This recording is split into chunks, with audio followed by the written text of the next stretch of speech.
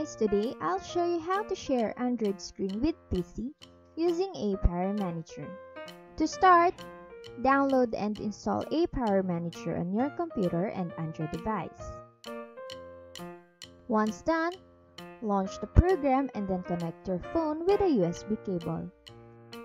Enable USB debugging on your device and then click on this button. Once your phone has been connected, click on the reflector icon to mirror your phone.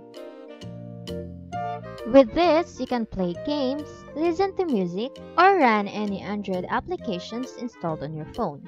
If you want to view your screen in a full screen mode, simply click this icon. If you want to change the orientation of your mirrored screen, click the rotate button. You may also take screenshot by clicking the screenshot icon and choosing where to save your file. Once done, click the disconnect icon to disconnect your phone from your PC. Thanks for watching!